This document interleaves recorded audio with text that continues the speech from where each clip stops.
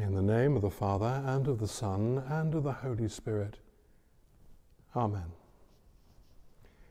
Jesus wasn't particularly interested in money for its own sake, although he spoke about it very often, mainly because we are so interested, and if you want to get our attention, well, talk about money, and we are all ears. In getting to grips with this parable, it helps to know what a talent was in his day.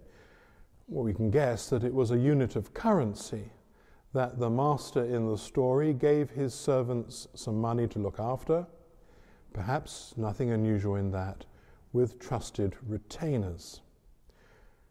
Often when people speak of this gospel, they equate talent with the meaning of the word today and ask what we have done with the gifts and abilities that God has given us.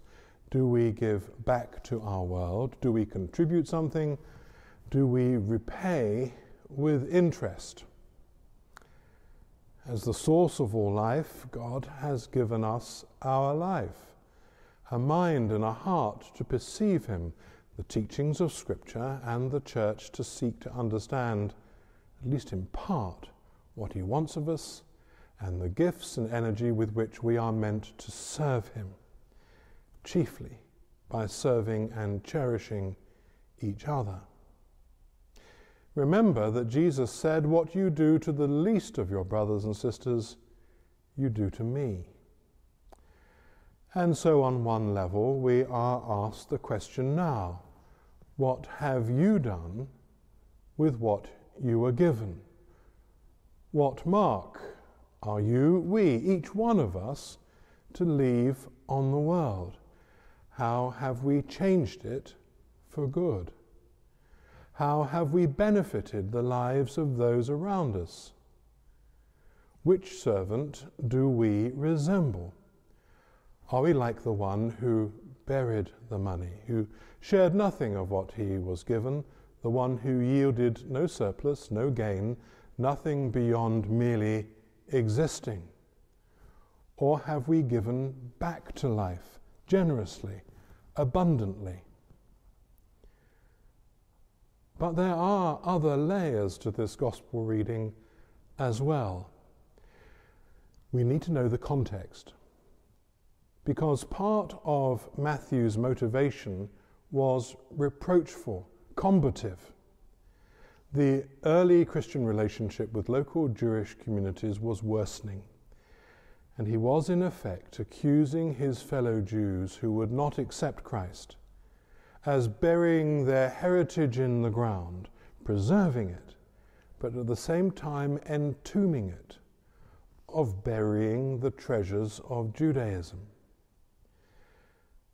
Matthew's vehemence shows us the roots of a sad parting between Christians and Jews, but it also shines a light onto us as well.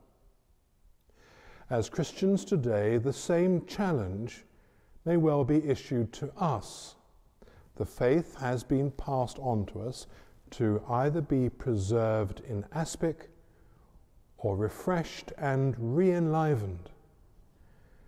Do we merely pass on what we have inherited without change, without progression, without yielding new and growing fruits?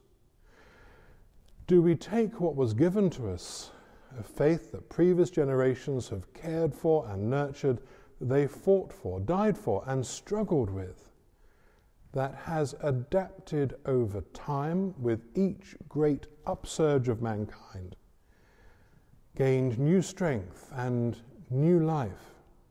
Do we take this faith so full of energy and promise in the knowledge of the supreme duty that we owe not only to generations past, but to infinite numbers of generations to come, and then simply let it languish,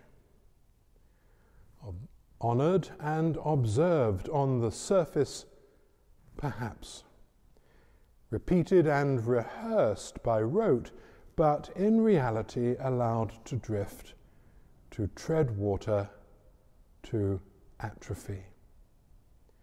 Or do we take our faith and, using what gifts and talents we have, using what insights and inspiration we have from our own age, seek to leave it a little better, to pass it on a little healthier, a little wiser, more alive, for our having held it in our care? Our modern world has learnt new and important lessons about the place of women in our society, about tolerance towards those who differ from a strict and narrow interpretation of what is normal in their modes of living and of loving. We have learned lessons of science, of philosophy and psychology unimaginable to those who framed the early tenets of our faith.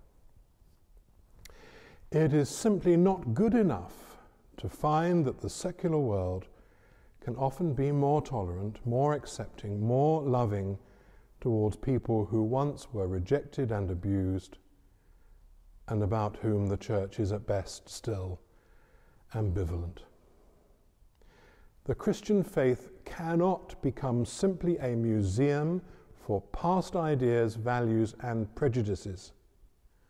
Far from lagging behind society, as we do, for example, in our attitude towards people who are gay, we need to be in the forefront of the pursuit of justice, mercy, and radical love of our fellow man.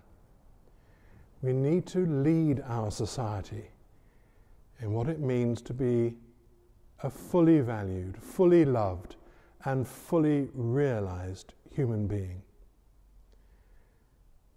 For the true drama of today's gospel story comes from knowing that a talent, or talenton, as it was called in Greek, was the largest unit of currency known to man. As a measure of weight, the talent was equivalent to about 75 pounds, or 35 kilos of gold. And that's just one talent. So this man who left 8 talents with his servants was, in today's terms, entrusting them with millions and millions of pounds, an unimaginable fortune. So in speaking of such vast and wildly unrealistic sums, Jesus is flagging that he is not so much talking about such mundane things as being hard-working or resourceful, turning a profit, or even about generosity. He is instead speaking of the infinitely greater vision of building God's kingdom on earth, of a world in which justice does not go to the highest bidder, where all people are esteemed, not for what they bring to the party, not for the profit they turn, but for possessing the fullness of human dignity.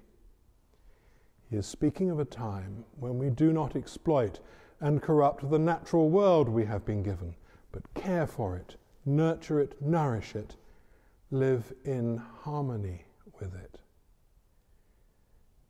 In using the analogy of the talents, he is speaking of things of infinite value.